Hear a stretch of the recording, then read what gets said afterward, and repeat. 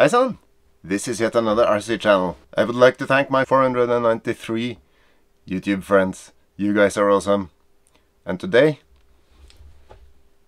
the last files for the excavator.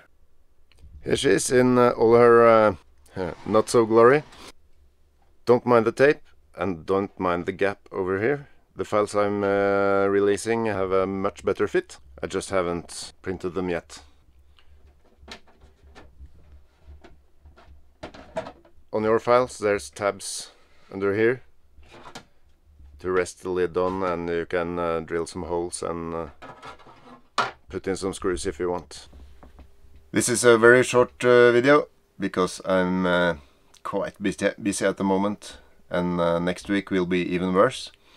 But anyway, 7 subscribers away from releasing the project file so you can redesign it to your heart's desire. So go ahead and share this video, like it, comment on it, and if you haven't already, remember to subscribe.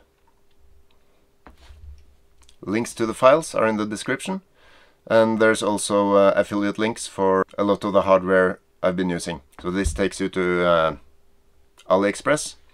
It doesn't cost you anything to buy through the links, but I get a very, very, very, very small cut. So thanks a lot. And by this rate, I'll see you for a short video in just a few days when I release all the project files, all the Fusion 360 files.